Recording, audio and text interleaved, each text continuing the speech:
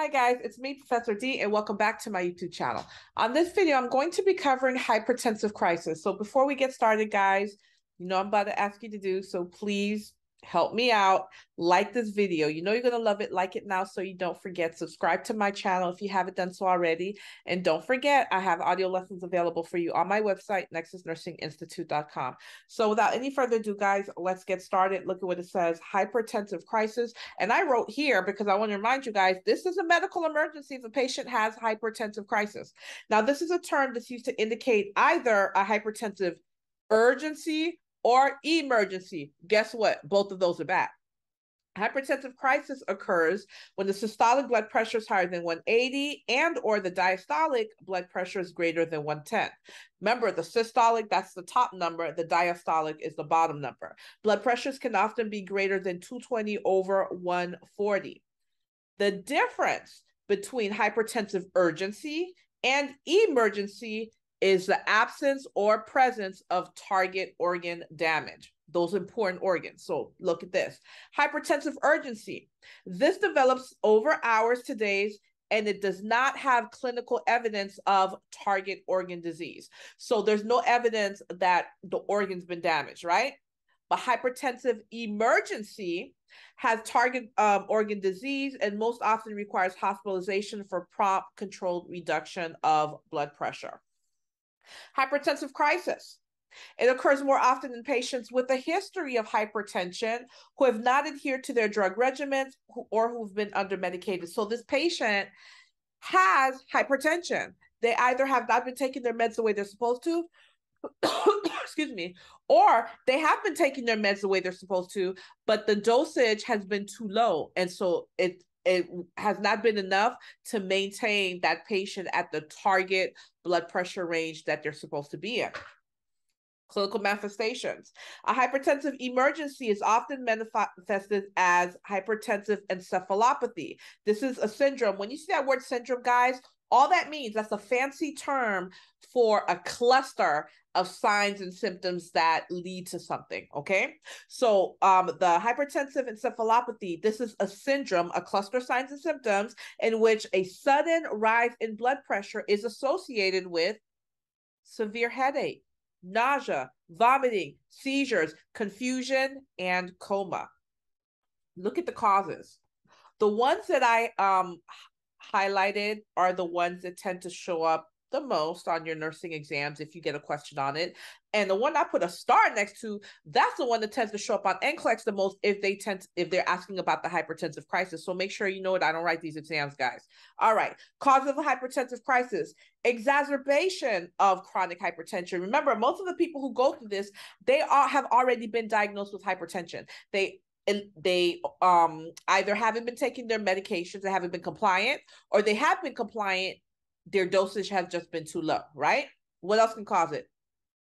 Patient could be in preeclampsia, going to eclampsia, having seizures, drugs, this is important, cocaine, amphetamines, that can cause hypertensive crisis, MAOIs, and this has been seen on NCLEX many times. MAOIs, guys, this is a drug class of medication for depression. You need to know them. Look what it says. MAOIs taken with tyramine-containing foods. When the patient is taking an MAOI, they cannot take anything that has tyramine in it. No, smoked sausage, no salami, no pepperoni, no beer. Make sure you know the list of tyramine-containing foods. The patient has to stay away because that can throw them into hypertensive crisis. Okay, I did a video on that. So if you want to know, it's in my pharmacology playlist for antidepressants. I did a video on the MAOIs, and I go over that. Moving on.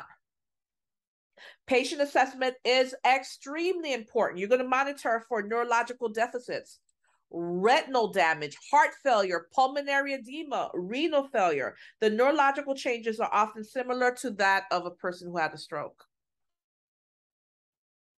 Nursing management.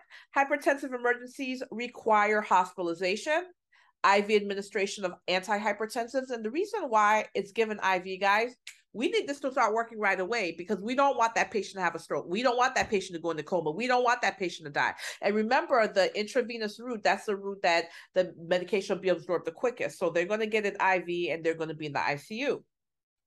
When treating hypertensive emergencies, the mean arterial pressure, that's the MAP, is often used instead of blood pressure readings to guide and evaluate therapy. So to let us know if this patient's getting better or not and what the next treatment option is going to be. And they show you how the MAP is calculated. I really don't see too many questions asking you how to calculate it. Just know that that MAP is used. IV drugs for hypertensive emergencies include, Professor D, do I have to know what drugs they're going to are expected? Yes, you do. I'm so sorry. Don't shoot the messenger. Here we go. The vasodilators, such as your nitroprusside, guys know I can't pronounce, your adrenergic inhibitors, all of these guys, your labetalol, calcium channel blockers, sodium nitroprusside is the most, and you see I highlight in pink because you need to know that, guys. It is the most effective IV drug to treat hypertensive emergencies. This is the drug you expect to see ordered first. Drug alert for labetalol. By the way, that's a beta blocker. You're going to instruct the patient not to discontinue the drug abruptly. Discontinuing that drug abruptly can cause like a rebound hypertension. It can make the blood pressure go high. That's number one. And number two, that can throw the patient in a seizure. So teach them to never DC that drug abruptly. And abrupt cessation may precipitate angina or heart failure. You have to teach that to that patient. If you tell the patient not to do something without telling them why, they're not more likely to be compliant. But when you explain to them the reason why you're telling them to do or not to do something and what may happen, they're more likely to be compliant. Antihypertensive drugs given IV have a rapid, within seconds. I just told you that anything that's given IV, it's going to work immediately, guys. It's going directly to vessels. Antihypertensive drugs given IV have a rapid, within seconds to minutes, onset of action. So you have to assess the patient's blood pressure and heart rate every 2 to 3 minutes during the initial administration of these drugs. Because the thing is, even though they're in a hypertensive crisis, you don't want to throw them all the way on the other end of the spectrum, and now you're throwing this patient in a shock, right? Their blood pressure has gone down too low. So you really have to keep an eye on that blood pressure and the heart rate. Why? We need to make sure that the target organs, that those tissues are still being perfused adequately. Use extreme caution in treating the patient with coronary artery disease or cerebral vascular disease. You're going to measure the urine output to assess renal perfusion. Why the urine output? Well, because the kidneys are the first ones to shut down if that patient's not being perfused adequately. So that kidney function, the urine output tells you a lot. Patients are supposed to have at least 30 mLs per hour.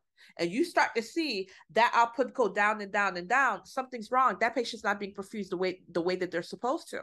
So you're going to keep an eye on the urine output. You're going to keep an eye on the BUN. You're going to keep an eye on the creatinine. Patient may be on bed rest. Frequent neurological checks. You're going to check their level of consciousness, their pupillary size and reaction, movement of extremities. Hypertensive urgencies usually do not require IV drugs, but can be managed with oral agents. And remember, the urgency is when there's no evidence of target organ damage. The oral drugs most frequently used for hypertensive urgencies are captopril, labetalol, clonidine, and amlodipine. The disadvantages of the oral drugs is the inability to regulate the dosage from moment to moment, as you can do with IV drugs. Drug alert for clonidine, which is a catapress. You're going to teach a patient to change position slowly. Why? This drug lowers the blood pressure. We don't want to cause what? Orthostatic hypotension. Hazardous activities should be avoided since the drug can cause drowsiness. So this is not a medication to take and then try to drive your car anywhere. Drugs should not be stopped abruptly, as it can cause what? Rebound hypertension. And I talked to you guys about that earlier. And guys, that is your hypertensive crisis in a nutshell. Please let me know what you guys thought about this video. Let me know what you'd like to see me cover next. And guys, I promise you, I have a running list of all of your requests. So if I haven't gotten to it yet, I promise I will, but I'm only one person. I can only do so much in a day. But I promise I'm going to get to it. Let me know what you'd like to see me cover more extensively. Don't forget I have audio lessons available on my website for you, nexusnursinginstitute.com. And you guys should check me out on my other social media platforms. I cover lots of different nursing questions on TikTok, Instagram, and Facebook. Thank you so much for watching this video. You guys will catch me on the next video.